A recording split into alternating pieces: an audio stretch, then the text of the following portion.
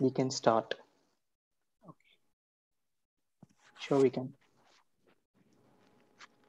Wait, YouTube is still showing that 1 minute is left. It's 2 minutes more, 28 now. Yes, we are live. Check now.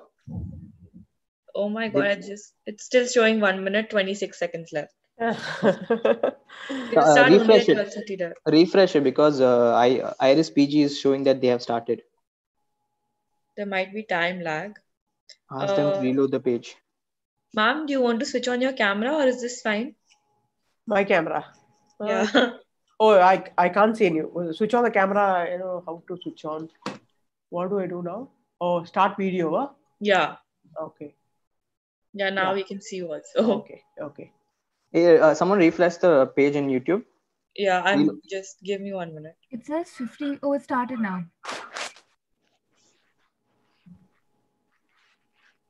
It's staying 44 seconds. It's still left. Guys, please start. Okay. We are live. So I'll start now? Yeah, start. Okay, fine. So on behalf of IMA, we welcome all for the What to Do workshop by IMA-MS in Tamil Nadu. MedInfinite 2020 is an online medical conference conducted by the IMA-MSN and JDN Tamil Nadu for the medical students and doctors from July 16 till September 15. Mastering the cognitive knowledge within a field such as emergency medicine is a formidable task. It is even more difficult to draw on that knowledge, procure, and filter through the clinical and laboratory data, develop a differential diagnosis, and finally to form a rational treatment plan. IMA-MSN welcomes all medicos with the courage to run towards the problem where death remains challenged and defeated in front of the emergency situations. Where medical knowledge is approached in matter of seconds, we welcome all the bold knights to adorn their shining PPEs and clad their stethoscopes for a fun-filled, disastrous scenarios in medicine and restore hope through this workshop. Learn to identify the emergency cases where symptoms may be hidden but won't miss the daring vision of a doctor. Let's learn and get inspired for a wonderful presentation by one of our best speakers, Dr. G. Sri Devi, MD in Accident and Emergency Medicine, Sri Ramathandra Medical College and Research Institute. Ma'am, please take over. Yeah, hello, good afternoon, everyone. So we're going to talk on common emergencies. I'm not going to talk like what is MI, what is the history, what is the complications, all that. I'm just going to practically deal with how do you deal with the cases. If a patient comes with MI or chest pain, how do you come to the diagnosis? That's what I'm going to talk on. This is more of practical knowledge rather than a theoretical knowledge. Okay, thank you. We'll start now. Okay, so old man coming to the emergency department with a history of severe chest pain and a sweating. So what do you think of first? Any patient coming to the emergency, the first thing you're supposed to do is triage the patient. What do you mean by triage? Triage is nothing but sorting of patients. When a patient is having chest pain, okay, you're going to ask a small history, short history. Okay, what is the chest pain? Where is the chest pain? And how severe is the chest pain? And then, of course, you're going to check the vitals like blood pressure, heart rate, and saturation, which is important, very much important nowadays. And then, of course, the captured blood glucose for all the patients coming to the emergency. That's what we do in our SRMC.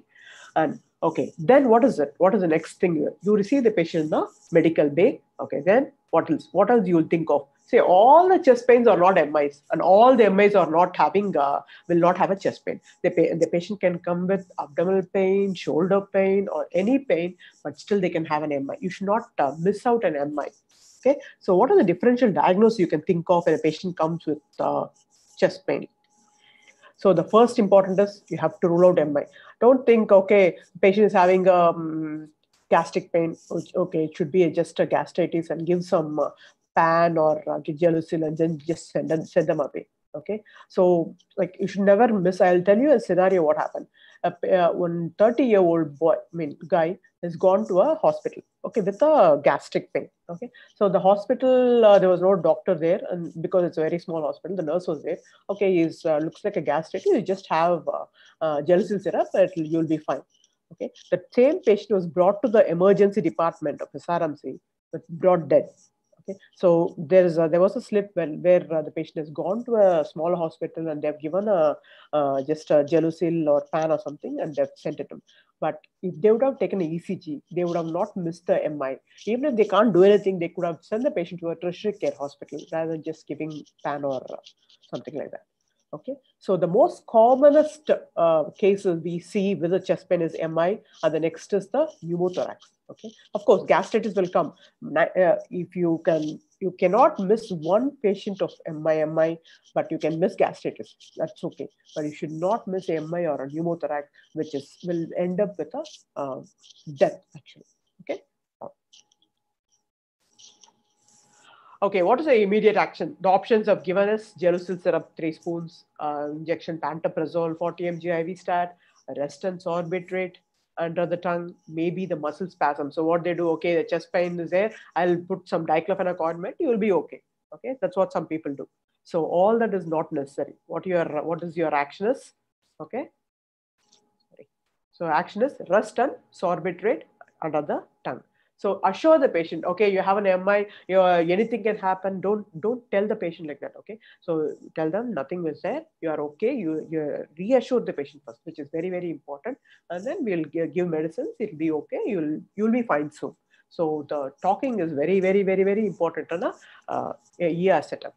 So what is an MI is nothing but there will be decrease in oxygen. The oxygen and nutrients in the blood is not sufficient. It's not sufficient for the demands of the heart. So that's why the muscle of the heart aches. So that's why the patient presents with chest pain.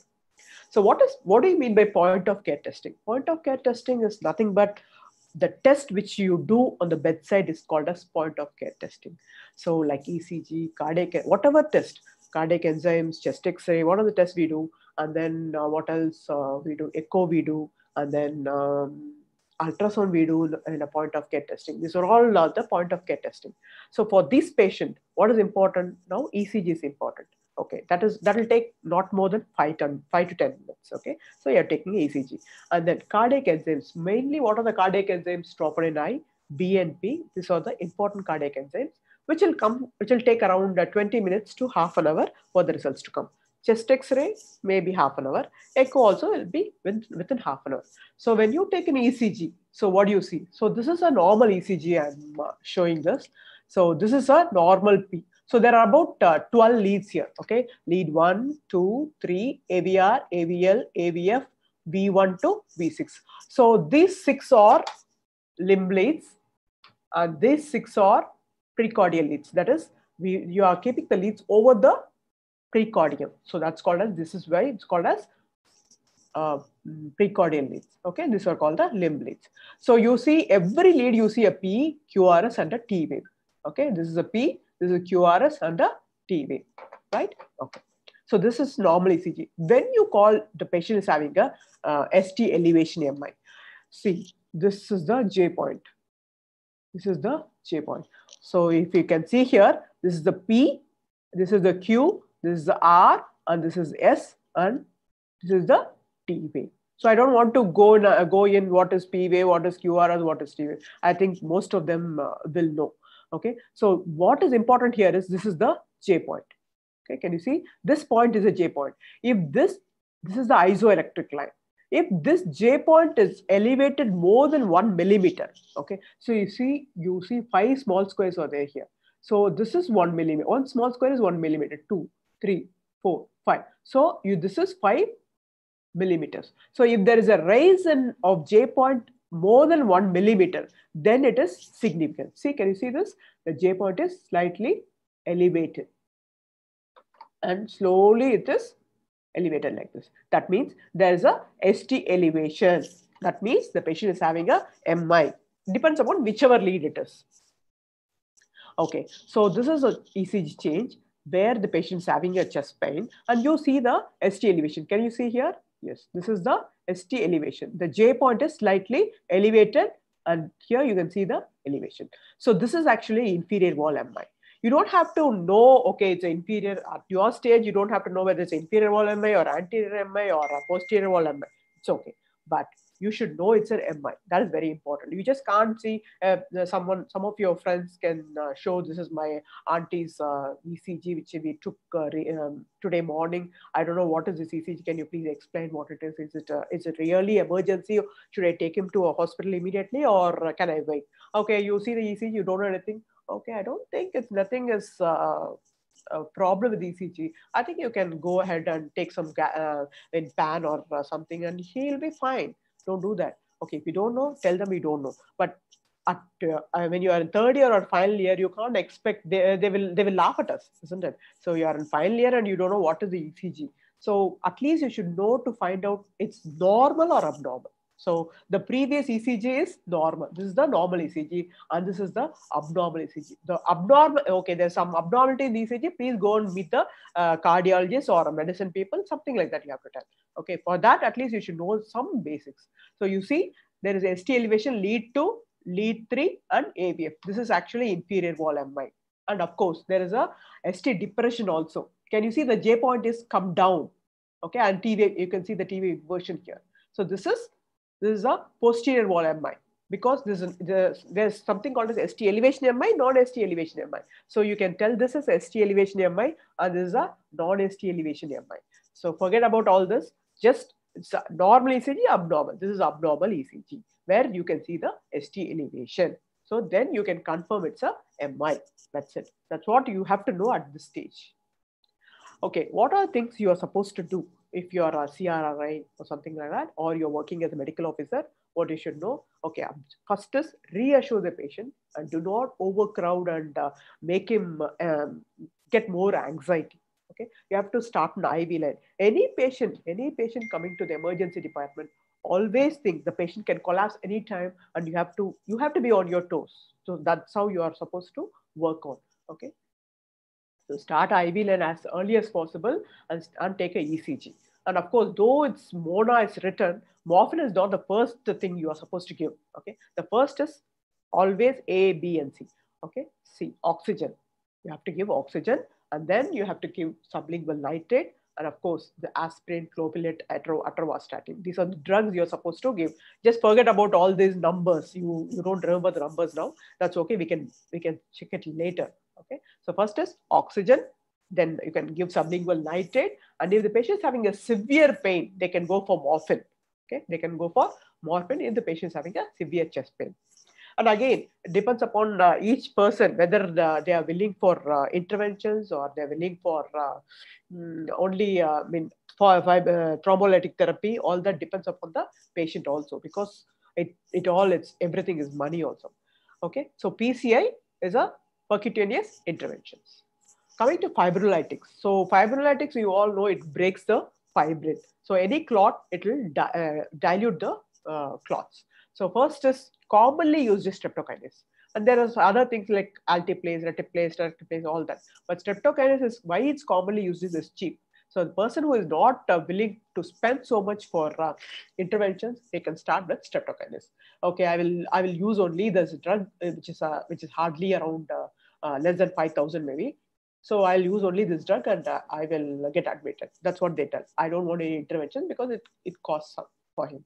So altiplase, again, one drug which is a bit expensive than streptokinase. Streptokinase will take at least 45 minutes to 1 hour to go on, whereas altiplase, it's just take maybe few minutes. Okay.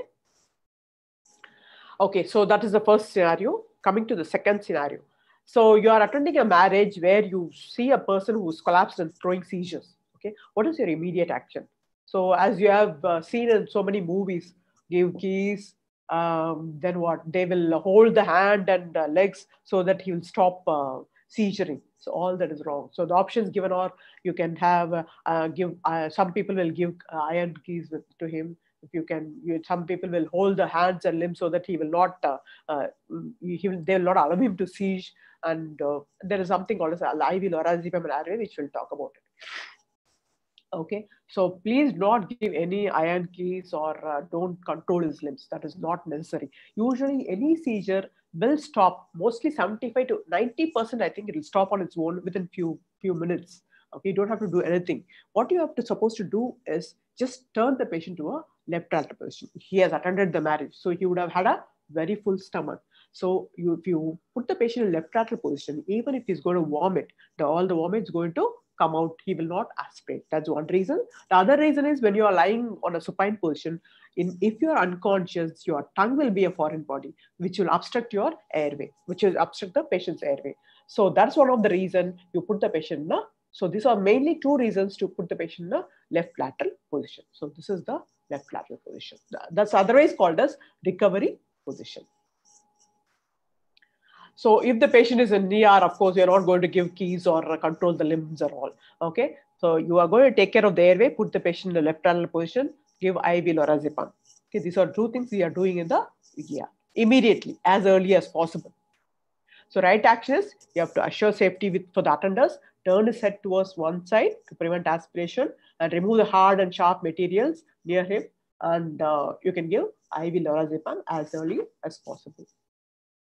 So what you should not do is, as I told, don't give any iron things, or don't control the movements, don't insert anything in the mouth. So when it's seizuring, especially, to prevent the tongue bite, what you will do is you put your finger in the patient's mouth. So don't do that. So it will be your finger will be a foreign body for the victim. So do not insert anything forcibly in the airway, and of course, do not overcrowd.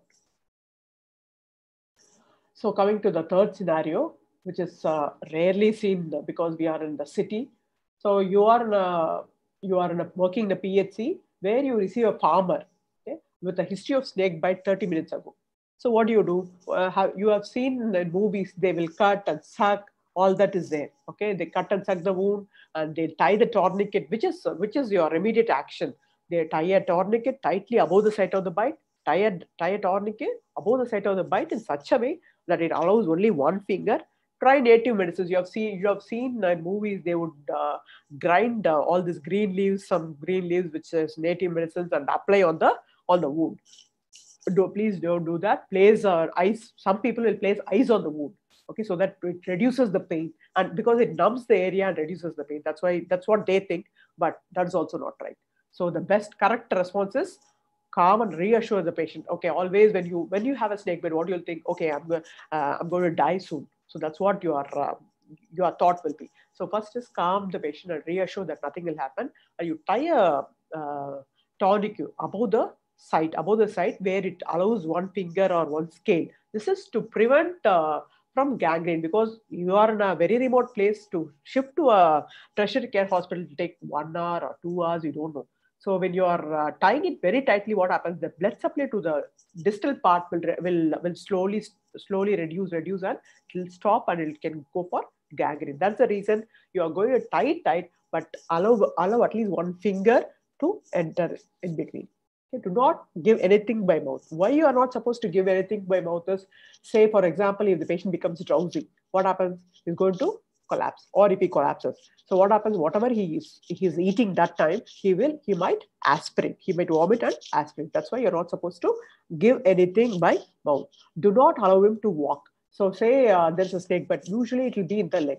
So always immobilize the leg. Do not allow him to walk, because the more the walking, the more the blood supply will be circulating the whole body. So it's going to be dangerous for the person. So that's why don't allow him to walk. Immobilize the limb and inform the ambulance as early as possible and shift him to a tertiary care hospital.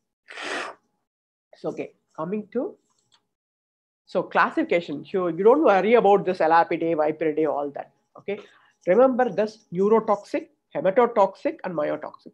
Neurotoxic is all CNS symptoms. Hematotoxic is neurotoxic is caused by cobra and crate, like ptosis, all the CNS symptoms. Hematotoxic, remember it as VIPR as vascular, so you won't forget. Okay, so it is hematotoxic by VIPR. And then myotoxic by sea snakes, like the patient can present with hematuria, there's myoglobin urine, they can go for compartment syndrome with the bite site.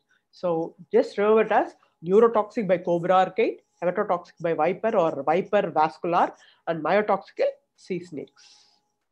Okay, how do you differentiate whether it's a venomous or non-venomous? You can't sit next to the snake and see, oh, this is round and this is triangular. Oh, this has a fangs and this has a the elliptical pupil? Definitely not. Some very rarely, some people, like when you bring the victim, like a snake bite victim, they bring the snake also. They'll hit the snake and bring the snake also. At that time, you should know whether it's a poisonous or non. Mostly it will be non-poisonous, but sometimes poisonous snakes they bring.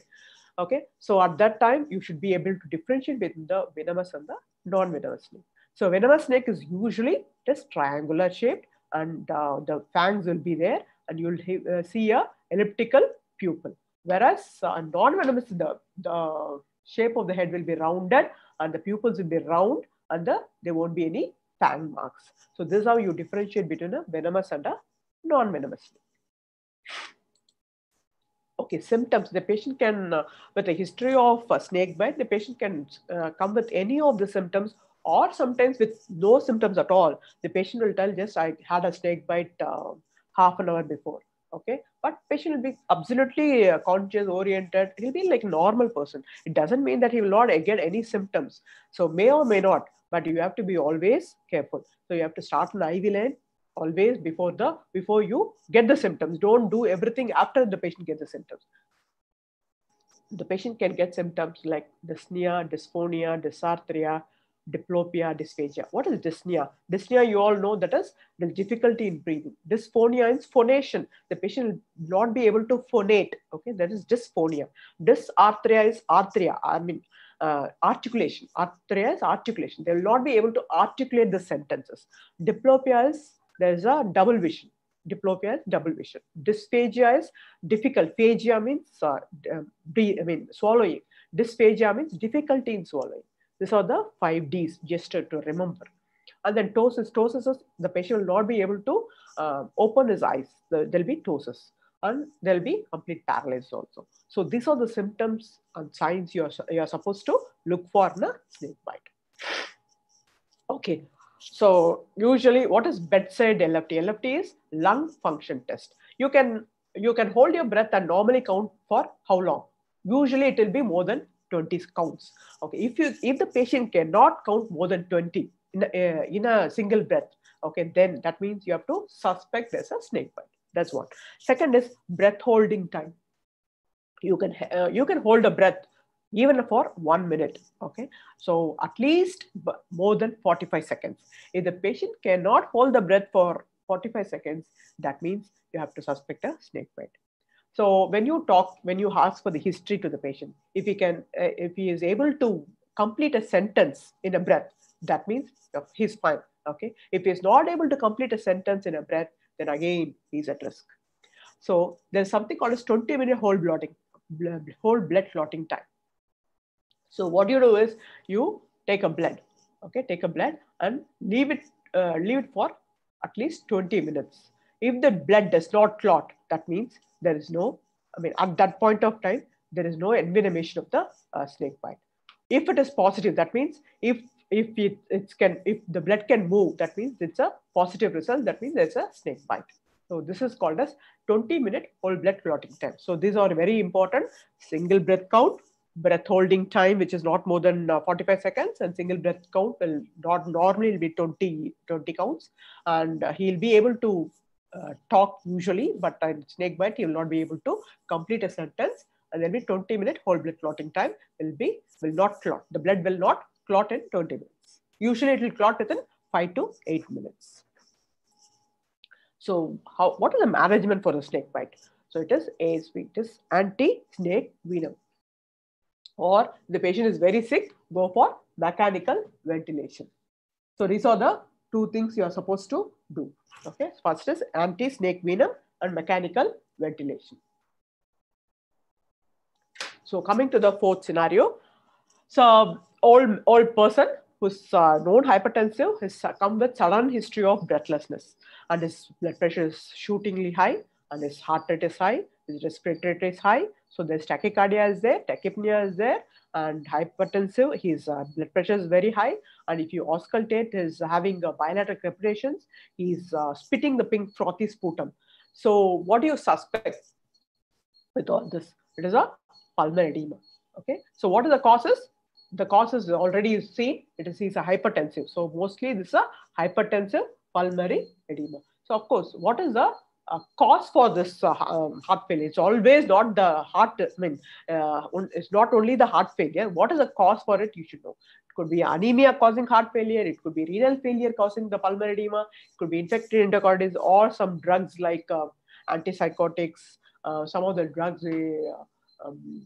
NSAIDs can cause heart failure. So the patient, as you see, patient had tachycardia, patient had tachypnea, breathlessness, sweating. What are the hypoxic features? Along with this, the patient can have a decrease in level of consciousness also. That's an important sign of hypoxic feature. It's an important sign. And there'll be bilateral basal crepitations. So how do you diagnose heart failure? As I told you before, in the case of MI, you should do cardiac enzymes. In the cardiac enzymes, there was troponin I, BNP was there. So if the BNP is really high, this is a point of care testing. It will come immediately within 20 minutes. If the BNP is high, it's more of cardiac problem. If the blood test you do is the diagnostic criteria for heart failure is the NT-proBNP, N-terminal pro beta natriuretic peptide. So if this is more than 900 picograms per ml, it is diagnostic that the patient is having a heart failure. What is negative predictive value? The negative predictive value means if the pro-BNP is less than 500 or it's normal, that means the patient is not having a heart failure. It has a very high negative predictive value for heart failure. So how do you treat this patient? First is because the patient will not be able to lie down flat. So ask the patient to sit straight and give him oxygen, which is needed at that time, and give furosemide. Furosemide, or it's called as Lasix. Furosemide, you have to give 1 mg per kg or incremental dose, 100, 100 plus 100. Maximum you can give is 360 mg. So this is a furosemide. What is furosemide? It is a diuretic. Okay, so next is injection morphine, again in incremental doses. It is maximum you can give us 10 mg. So it is again 0.1 mg per kg. So you can give injection morphine. It also decreases the preload. So the next coming is vasodilator. Vasodilator, you use it for to decrease the blood pressure. Maybe what we start here in SRMs is, we'll start NTG around 5 to 25 milligram per minute infusion. We usually start with an infusion. We don't give bolus usually. We start with an infusion, especially if old people, we don't want to reduce the blood pressure drastically. So slowly we'll reduce the blood pressure. So the treatment important is, first is make the patient sit straight, oxygen by any mean. It depends upon each patient. You can keep NRBM or a non-invasive ventilation, where if you give 100% high flow oxygen. So that's an NIV. Or you can start with morphine or furosemide, everything. And then, of course, you have to start with a vasodilator to decrease the blood pressure.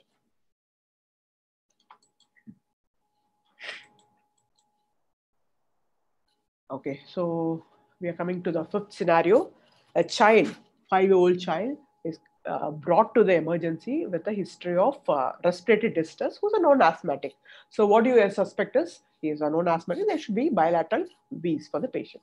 So the important is, of course, every time, all the patients I have told you is, you have to triage, you have to do, I don't have to tell for each and every scenario, you have to triage the patient, all the vitals are important, start IV line, take care of the A, B, C, that is the airway, breathing and circulation. This is all important. I don't want to repeat this again and again.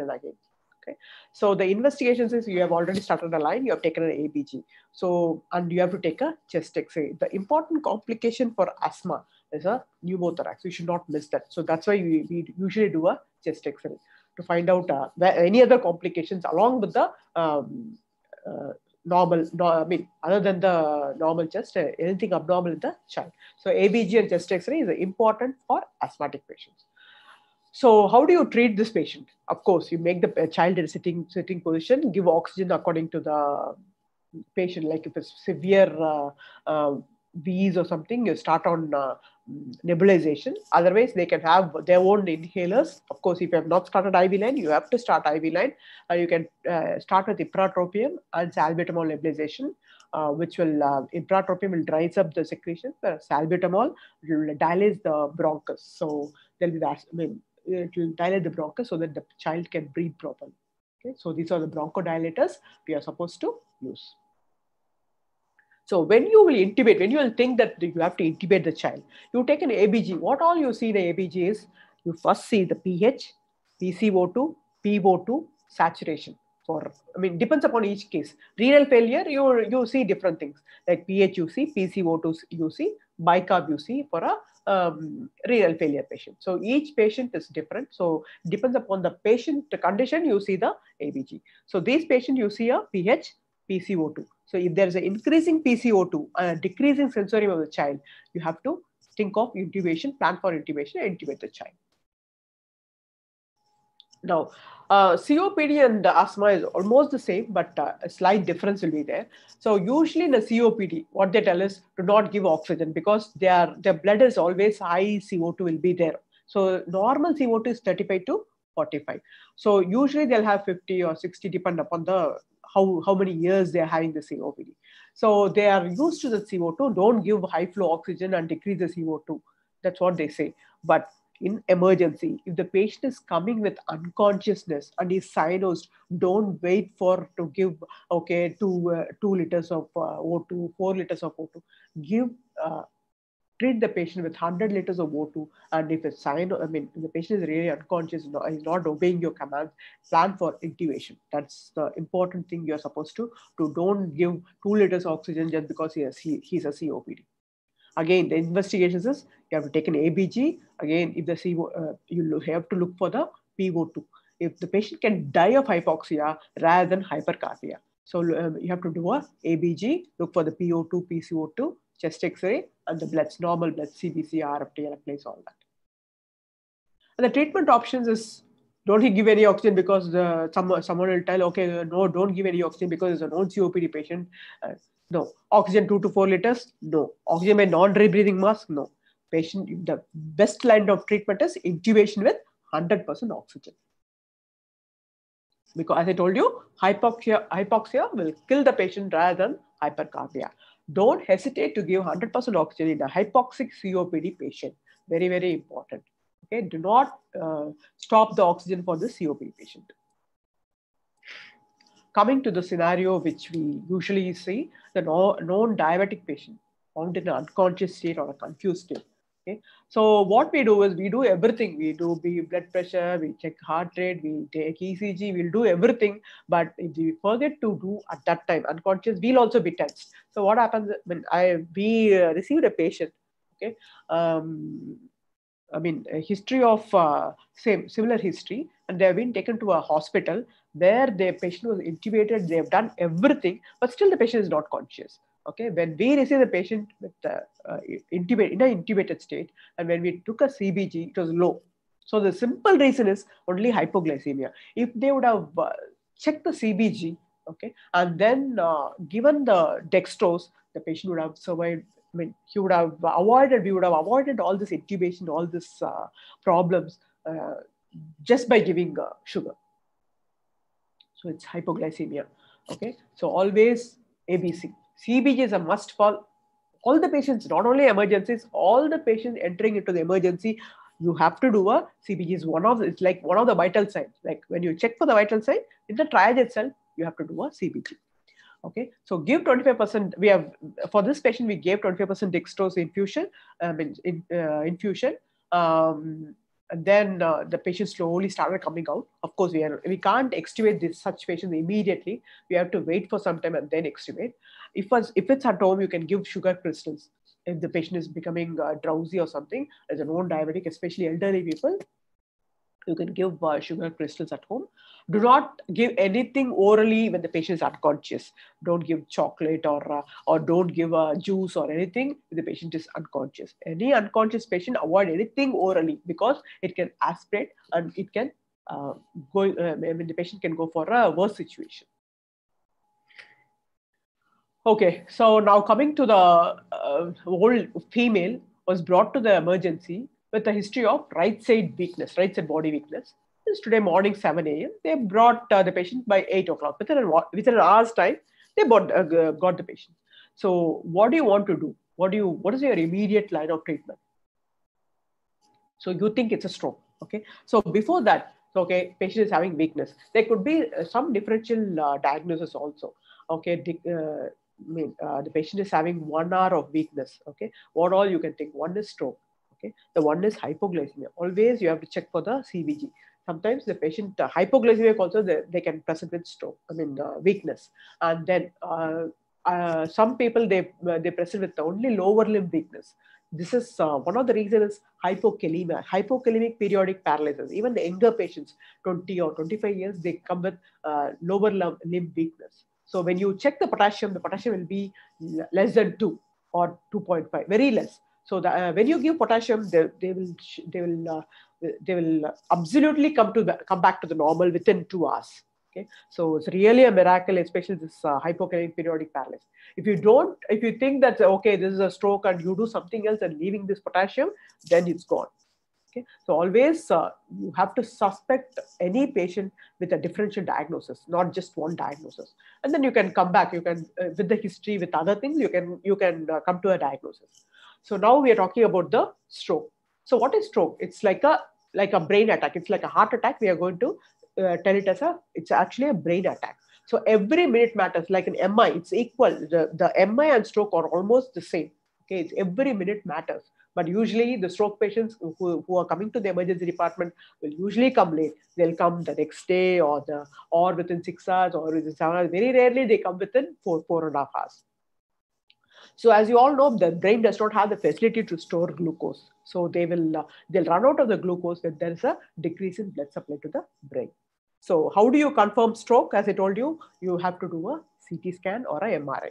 CT scan is mainly to diagnose the patient is not having a hemorrhagic stroke, because hemorrhagic stroke, you're not supposed to thrombolyze the patient. So that's a different field. The neurosurgeons will take care of it.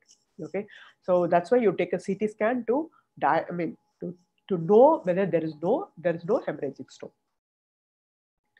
So how can you remember it as symptoms and signs? You remember as be fast, balance. The patient will lose the balance. Okay, and the eyes will be blurred vision, or sometimes the patient cannot close their eyes tightly. That's one. And face, there'll be one side of the face will be drooping. So they cannot close eyes properly. There'll be drooling of the saliva on the one side. And when you come to the A, arms will be drifting towards one side. On speech, they cannot, there'll be disarticulation. They cannot pronounce, or there'll be slurring of speech. That's what slurring of speech will be there. Of course, if you see all this, immediately call for ambulance and immediately shift the patient to a tertiary care hospital. So there's something called as TIA. TIA is nothing but transient ischemic attack. So transient ischemic attack, they are usually what they have an elderly patient who's having weakness, say for an hour, and then he'll become normal. So what he usually thinks is, okay, I'm fine now. Maybe something happened. That's why I had weakness. So he eats something, okay, after eating, I'm fine. And then they just forget about it. So these are the patients who come with MI and stroke later on, but they will not give a history of TIA at all to you. But what is TIA is, the patient will have neurological dysfunction, okay, for at least less than an hour. Then they will not have any evidence of infarction after 1 hour. Everything, all the symptoms, everything will recover. They will recover after 1 hour. So there are actually huge risk of MI and stroke, which they are supposed to give an antiplatelet, especially aspirin or clopidogrel. They have to give dual antiplatelets for further to avoid a stroke or. So when you classify stroke, 85% is ischemic stroke and only 15% of hemorrhagic stroke. But usually, as you see in the hospital, like we see more of a hemorrhagic stroke also as equal to the ischemic stroke. Practically, I'm talking more of a hemorrhagic stroke, because ischemic stroke, many people will not come to the especially tertiary care hospital. So that's the reason we see almost the same amount of ischemic and hemorrhagic stroke, though the paper says 85% is ischemic and 15% are hemorrhagic stroke. So you see, this is the hyperdense lesion. Usually this is the right side and this is the left side. First is, that is you should know. This is right and this is left. Okay. This is the thalamic bleed. This is a hyperdense bleed, and this is the MCA infarct. Such a big infarct. There's a MCA infarct, and this is hypodense. This is a hyperdense and this is hypo. This is a CT brain. So if the patient comes within the 4.5 hours, you can thrombolyze those patients. If it's more than 4.5 hours, they have to go for interventions. So what are the thrombolyzes? Usually we give in our hospitals altiplase. So the dose, you just forget about it. If the patient comes within 4.5 hours, it is a golden hour and you have to start the thrombolysis. If the patient goes beyond the timing, the patient will go for endovascular interventions, and the intervention people, the radiology intervention people will take care of the person. Now, coming to the patient is brought to the ER with history of tablet overdose 4 hours after the intake of the tablet. Okay, what do you do with this patient? Okay, if there is always patient is conscious, again you have to divide this patient to conscious, unconscious. So conscious is having a different treatment. Unconscious patients have a different treatment. All poison patients should be managed as if initially they might be okay, they'll be conscious oriented. So it doesn't mean that it's stable. Maybe at that point of time it could be stable. The patient can go collapse or can happen. Anything can happen anytime. So always be careful that this patient can have a life-threatening intoxication also. Okay, when a person is coming to was brought to you at around in the morning, say the attendants are telling the patient was unconscious in the morning. Okay, we don't know what happened in the night. So we have to think of so many things. Okay, maybe if the patient is had a binge of alcohol. Okay, so what you first is you have to check for the glucose. Very, very important. So this patient can go for hypoglycemia and then they'll be just lying. So always first is check CBG level.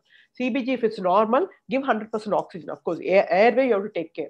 And then if there's any opioid poisoning, overdose or something, you can try one shot of naloxone 0.2 mg. Okay. Thiamine, if the history of alcohol or something is there, alcohol binge or something is there, you can give thiamine in 100 ml MS, and you can give all these things and try to see the patient is coming out.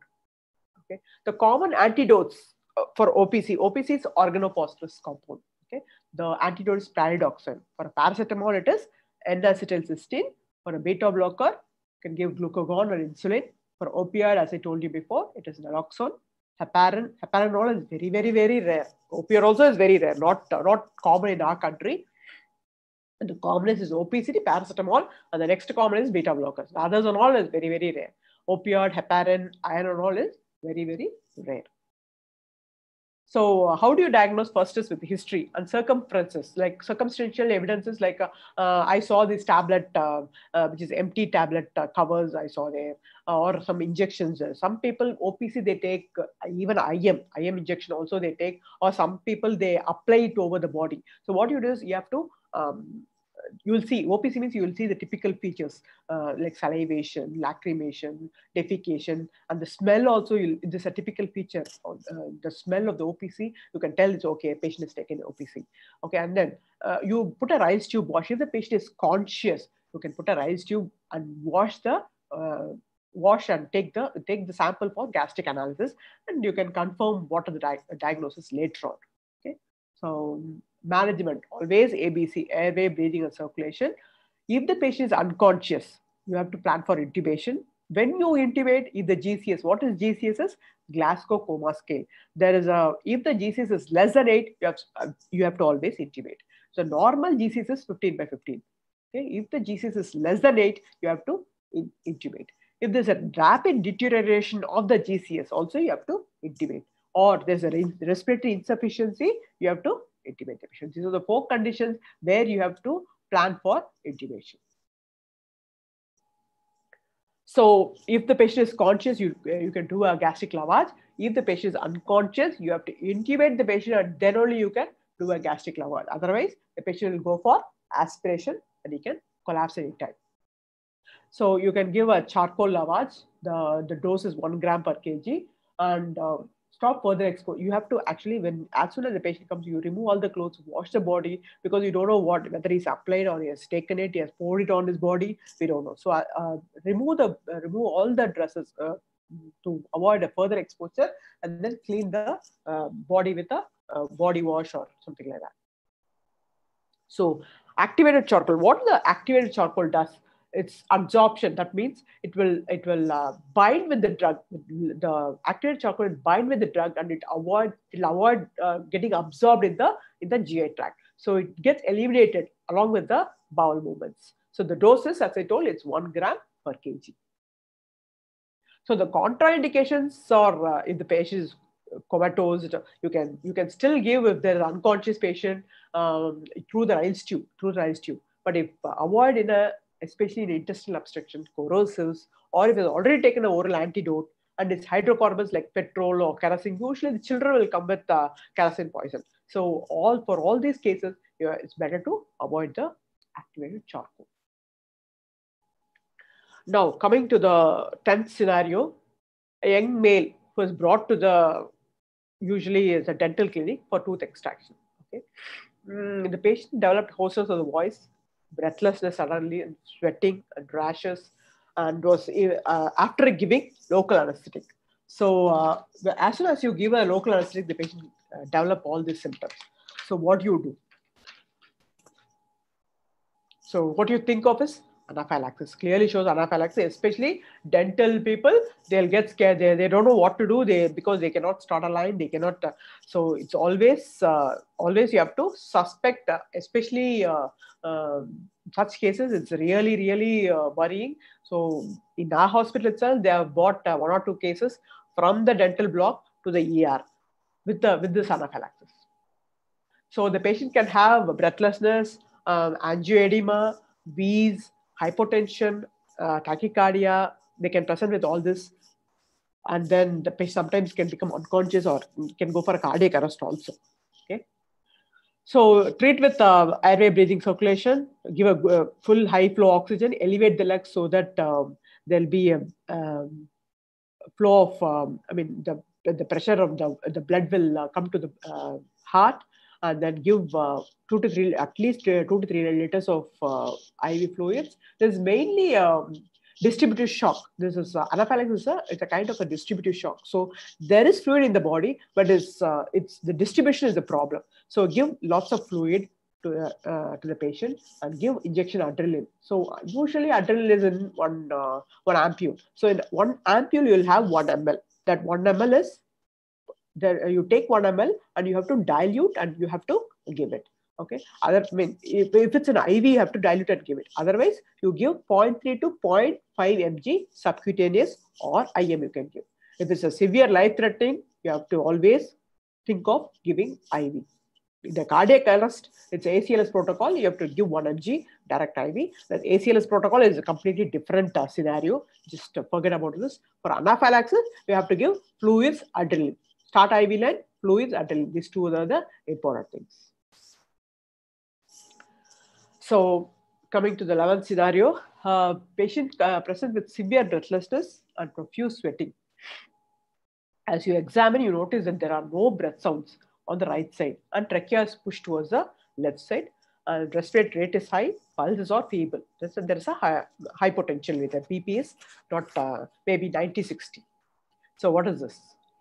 The diagnosis. You are thinking of severe asthma? No, because there is no wheeze. So, okay, because there is no air entry in the right side. There is no wheeze. So, there is no asthma, there is no COPD. It could be either a pneumothorax. So, it's a tension pneumothorax. There's no history of trauma. So, it is a tension pneumothorax. So, what do you do for the patient? What happens here is, you see, this is a intrapleural space. So, air gets collected here and push the lung towards the opposite side, towards the left side. So, what it does is, it is pushing the mediastinum towards the opposite side. So, this heart is pushed towards the other side and then get compressed. So, when it gets compressed, what happens? The cardiac output also is reduced. The patient can go for hypotension. If you don't relieve this air immediately, the patient is going to arrest any time. So, what you do is, whether you do a chest X-ray first, or you do ICD, or you do chest X-ray AP and lateral view, or needle thoracocentesis. So the first line of action for such a tension pneumothorax is, don't wait for anything. This is all a clinical diagnosis. There's no, it will take at least half an hour to arrange for an ICD. It will take at least half an hour to get an X-ray ready.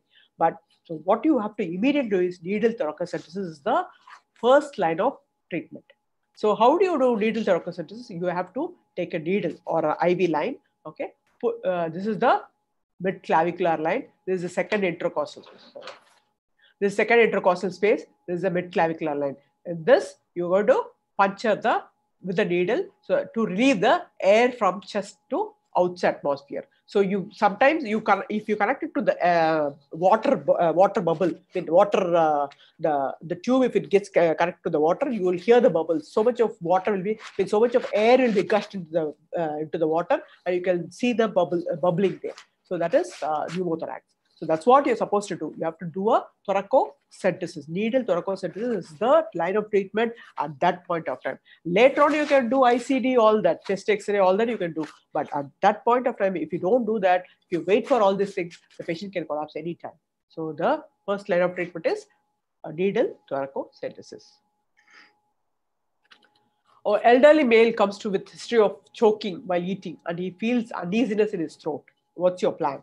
So again, depends upon whether the patient is conscious or unconscious. If the patient is conscious, is able to breathe, or he is able to cough, encourage the person to cough. When you encourage the person to cough, what happens? There will be a intrathoracic pressure is increased, thereby pushes the foreign body outside. Encourage the person to cough till the person collapses, or give a Heimlich maneuver. You can go for Heimlich maneuver. So this is the universal choking sign. Okay, this is the Heimlich maneuver. You hold the patient like this. Okay, hold a fist in between the Ziffy sternum and the umbilicus, and you're going to push inwards and upwards. Thereby, you are increasing the intrathoracic pressure. Okay, you are going to increase the intra-abdominal pressure, thereby intrathoracic pressure, and the foreign body comes out. So you have to do ask the patient to cough. If he's not able to cough, you do a Heimlich. I mean, if he's not able to cough or breathe, you're going to do a Heimlich maneuver. If it's still, you do this Heimlich maneuver till the foreign body comes out or till the person collapses. If the person collapses, you're going to start the CPR like what you do the basic life support. So coming to the last slide, what would you do if you find a person unconscious? Would you sprinkle some water as you watch some movies when they sprinkle water and give something orally, or tap him on his shoulders and try to wake him up? So the thing what you're supposed to do is tap him on his shoulders and try to wake him up. If he's not waking up, then it's a cardiac arrest scenario. Establish unresponsiveness. You're going to, after tapping him on his shoulders, if he's not waking up, okay, call for help. Check for the pulse over the carotids. If there's no pulse, you're going to start CPR 30:2, which is the basic life support. I think you all know the basic life support. You have undergone this training in the first year itself. So I have finished. To save a life, you don't have to do great things, but you can do simple things in a great way. Okay. Thank you very much. I can take the questions if any.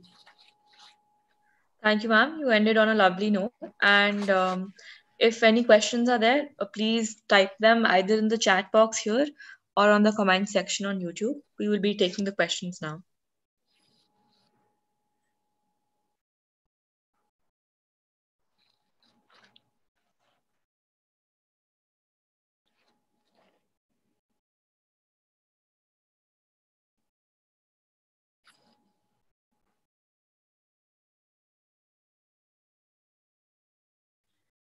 Okay, ma'am, I'm starting the questions. The first question is, okay, is it a dictum to take an ECG for any chest pain case in a casualty?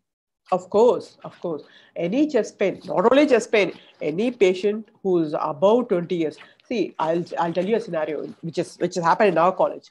An 18-year-old, second year BDS. Okay, he had uneasiness he had a gastric pain.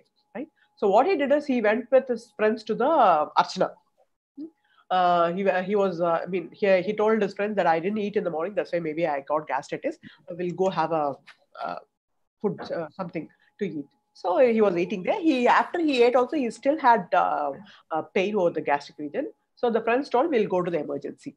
No, we'll wait for some time and see. So suddenly he collapsed. He collapsed in the Archana. So we were called from ER. So we took him and we brought him to the emergency where he had a ventricular tachycardia. So it's one of the cardiac arrest. rhythms. Okay, so we immediately shocked him, we revived him. So he's lucky that he was inside the campus. So I'm telling why I'm telling is even at 18 years when you can get an MI and when he can arrest. So I think you have to take for everyone who comes to the emergency department, it's a protocol to take a ECG. Even say a patient comes with a 60-year-old comes with history of maybe femur fracture. Okay, so you're going to do X-ray or POP, all that. That is only radial. I mean, only orthopedic problem, but still, I'm going to take an ECG for this old lady also. They can. It's not always only one. This is a human body. It's not you should have only one problem at a time. It's not like that. You can have two problems also at a time, right? So always it's better to take an ECG. It's safer to take an ECG at that time rather than if something happens later. Don't feel guilty later. Just to avoid your own guilty, it's better to take an ECG. Okay, ma'am. Next question is, if the patient has COPD or other respiratory pathology and has come with a snake bite, do we wait for white blood cell count, or do we start empirical management?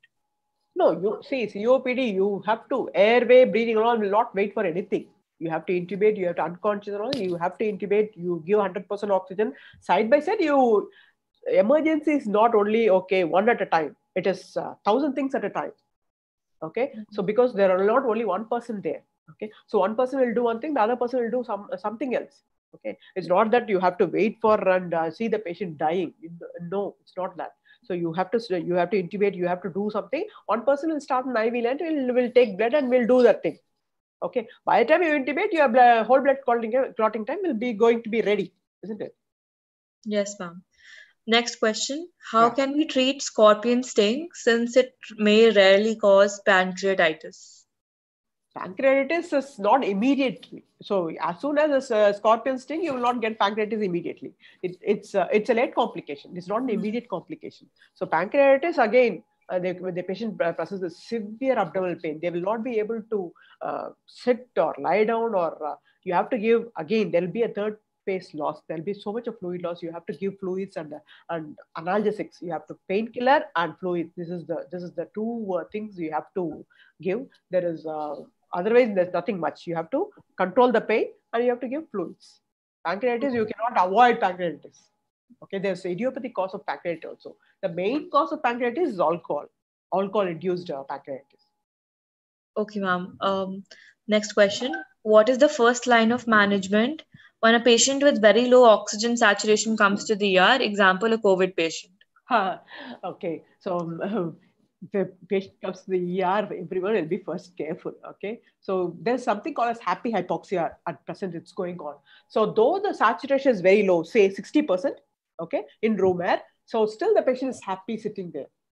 Okay, so what you do is you give, you start with NIV oxygen. First is you have to give an NRBM, non-rebreathing mask oxygen, just to see if the patient's saturation is picking up. So if it does not pick up, you start with NIV or a prone ventilation. That's what they say now. Okay, prone ventilation is not supine; it's a prone ventilation. You give 100% oxygen with the patient, making the patient lie down in a prone position.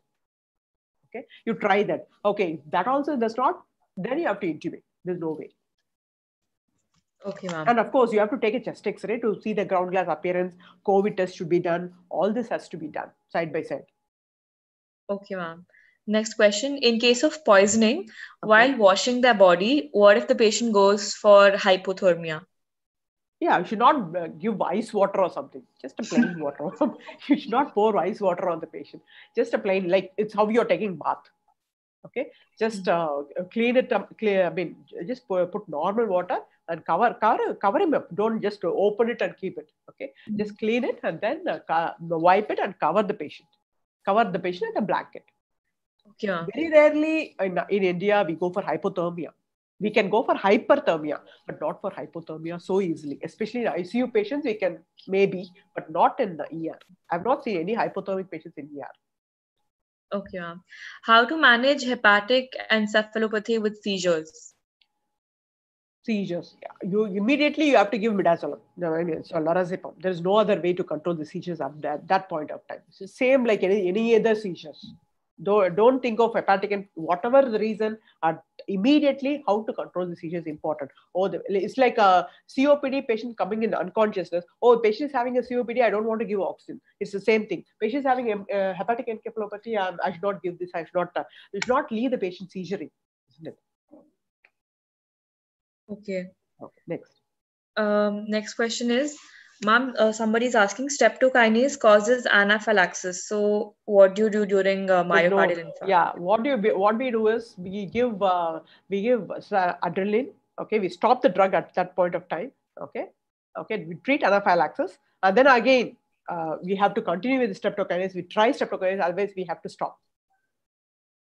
Okay, ma'am. You have to treat anaphylaxis. You stop the drug. Whatever drug you give, it's not only for streptokinase. For any drug or anything, you can have anaphylaxis. Even for groundness, they can have anaphylaxis. Stop the drug immediately. Okay. If it's very minimal anaphylaxis like itching or something, you give some Avil or something, and then you can try and restart the streptokinase. Okay. If still is having worse symptoms, you're going to stop streptokinase and go for some other treatment, like take him for PCI interventions, something like that. Okay. Next question.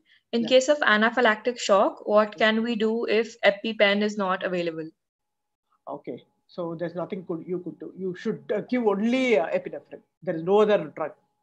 That is the only drug. Okay. There is no, see, a hospital, if you are taking the patient to a hospital, there's no adrenaline, means there's no, you cannot tell that's a hospital. Understood? So there is no hospital without adrenaline. Okay, or you have to take him to immediately to a nearby hospital. Okay. Next question. Somebody wants to know what they should do if somebody collapses in an airplane and cannot breathe. They cannot breathe. Okay. So you can give as a first aid. Okay. They actually want to know if an emergency tracheostomy should be performed. No. Don't. What is that Mersal movie? Don't do all that card cutting and all. Okay. It's very, very risky in the flights and all. You can't do all that. You can give mouth-to-mouth breathing. Okay. You can give. You can attach. There will be AED in the flights. You can attach the AED. You can give shock. It depends upon whatever the AED tells. Okay, so you can give mouth-to-mouth breathing. It's say the BLS. You have to finish the BLS. Don't do all this tracheostomy in the flights, and you're going to kill the patient. Something happens. Okay, so just do basic life support in a different atmosphere other than the hospital. Okay, ma'am. Next question: what to do for kerosene poisoning? What is the antidote? There is no antidote for kerosene poisoning. See, what happens when you pour a petrol or a kerosene on the floor? It evaporates. Okay, so the important thing is you have to look for, usually the child will not take more than, unless intentionally, the child will not take more than 5 ml because the taste is different. Maybe by mistake the child would have taken, or if an adult takes about 500 ml or 200 ml of kerosene, he has to be admitted. He has to, we have to do a chest X-ray or something like that. Okay, so this will cause pneumonitis or inflammation of the lungs. Nothing at that time. You should not do put trials tube and wash. These are the hydrocarbons. You're not supposed to give a lavage for hydrocarbons. It will evaporate on its own. Okay. Next question. If a patient has a cut at the wrist as suicidal tendency. Sorry, what? Cut at wrist? Yeah, as suicidal tendency, what to do first? If somebody's cut their wrist. Oh, okay. Just give pressure. Just give a good pressure, okay? At least for 10 to 15 minutes. Cut the wrist, okay? You give a good pressure, okay? Because maybe some tendon rupture or something, they cut the tendon or cut the radial artery, whatever it is. You give a good pressure, good tie it up, and then shift him immediately to the hospital. Okay, what about a case of drowning? Drowning, okay. So drowning is usually they'll be very cold as soon as you bring the patient out of the water. Okay, so warm them up. Okay, if there's no pulse or something, start CPR. This is the same thing as BLS. You start the BLS, but one thing is you have to warm them up. They take a longer time to come back. So that's why the prolonged basic life support is important in case of drowning. If you are, say, for example, if you are doing CPR for half an hour or 40 minutes in a normal individual, you have to do more than 1 hour for a drowning patient. Okay, Okay, ma'am. you have to cover them up. First is important, warm them up. Okay, ma'am. Management of heat stroke, opposite. Heat stroke. First is usually it will be more than 102, 103. I've seen till 108. Okay, so first is remove all the dress. Okay, give him good sponge bath. Sponge bath is you put a normal saline, don't put ice water or anything. Give a normal saline. There's no point in giving paracetamol for these patients. Okay, because the thermoregulatory center is switched off for these patients. Okay, so you keep a fan nearby, give IV fluids, IV saline, nasal, intranasally you can give a bladder, wash, abdominal wash, bladder wash you can give, start IV and give fluids. Okay, you have to, the aim is to reduce the temperature. That's what you're going to do. So put a blanket over the patient and with a, wet blanket. Put a wet blanket over the patient and with a fan nearby so that it's get the body gets cooled up. Okay, ma'am. Next question. A conscious patient with COPD comes with SpO2 79%. Should we intubate him? No. Why you want to intubate? As I told you before, any GCS, the GCS, normal GCS 15. Okay, if the GCS is reduced less than 8, or if there is a deteriorating GCS from 15, okay, then you plan for intubation. Why for saturation less than 70, you don't have to intubate. You give oxygen and see first. Okay, whether it's improving or not, you take an ABG and slowly you have time to do step-by-step work. You directly don't intubate everyone. Okay, ma'am. Next question. Is precordial thumb validated in witnessed cardiac arrest? No. There's the precordial thumb has been taken out long time ago. Okay, ma'am. In case of seizure patient, if the patient bites the tongue, what to do? Nothing can be done. Just leave it. It'll automatically heal by itself.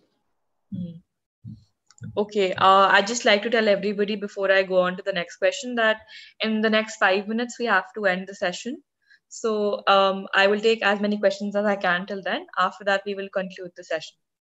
The next question is, a person suddenly becomes unconscious, no history of diabetes. Okay. BP, is it safe to give patients salt/sugar water as in common household practices, and how to identify if patient has gone for low BP or high BP? Okay, as I told you before, if the patient is unconscious, nothing by oral should be given. Okay, you don't give anything orally. You shift the patient as early as possible to a nearby hospital. Don't you should not any BP. How will you check BP? Whether it's a high BP or low BP, you're not going to do anything at home. So shift the patient as early as possible to the hospital. Don't give anything by mouth, even if it's hypoglycemia. Also, call the ambulance. They'll come. They will maybe in the paramedic can give IV dextrose if there is hypoglycemia. Okay, ma'am. Next question. What happens if a known hemophilia A patient comes with severe head trauma? Okay, so we have to arrange blood for these patients. Usually they need blood. Okay, start IV line. Okay, arrange for blood. Okay, so give blood. That's it. Okay, ma'am. And what is the immediate measure you have to take in case of electric shock?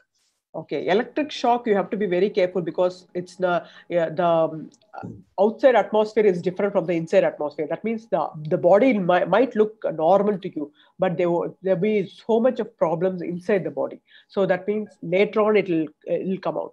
So because electric shock usually have a entry wound and exit wound. So you have to see, because where the shock enters the body is the entry wound, where the shock leaves the body, like into the earth, is the exit wound. Okay, you can see the entry and exit wound. It usually crosses through the heart, so it can cause problems with the heart. It can cause arrhythmias like VT, VF. Always starter, and there will be so much of fluid loss in this. So start IV line, it's like a burns patient. Okay, so start IV line, give fluids according to the how much of the burns externally, and also look for the vitals or all BP, how is the BP, everything, and then give fluids. And you have to take an ECG also for these patients. So I mean, any ECG changes at that point of time, and usually these patients will be thrown out from the from the electrical point site. So if they are thrown out, you have to look for any trauma like head injury or neck injury or any other injuries to make sure that there is no orthopedic problem for the patient. Okay, ma'am. 2 questions more I'm going to be taking.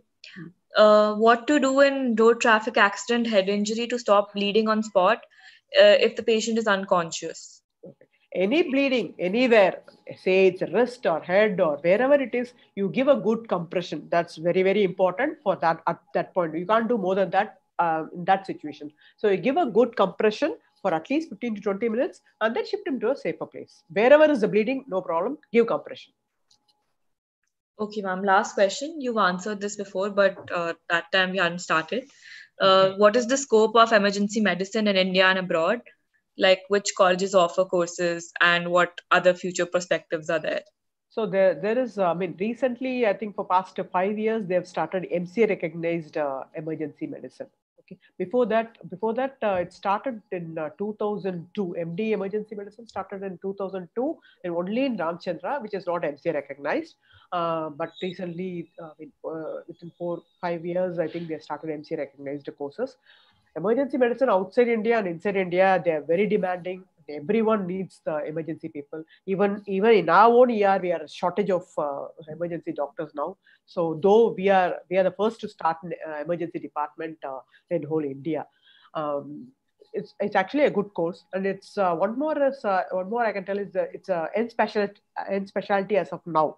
So as days goes on, as the years goes on, I mean, there'll be super specialties for this course also. But at present, it's an end specialty and it's a growing field. So people still need emergency physician for every hospital. I feel every hospital should have an ER physician. And abroad also, it's quite a demanding field. I think there's a lot of scope in and outside India. Okay, ma'am. Thank you for your time in this lovely session, ma'am. We're going to conclude. Yeah. Okay. Thank you everyone for attending. If you have any more questions, you can post them in the WhatsApp groups and I will try to get them answered from ma'am if possible. Thank you so much. Thank you. Bye. Okay. We will be ending the session now. Yeah. Okay. Bye. Bye. Bye everyone. Bye.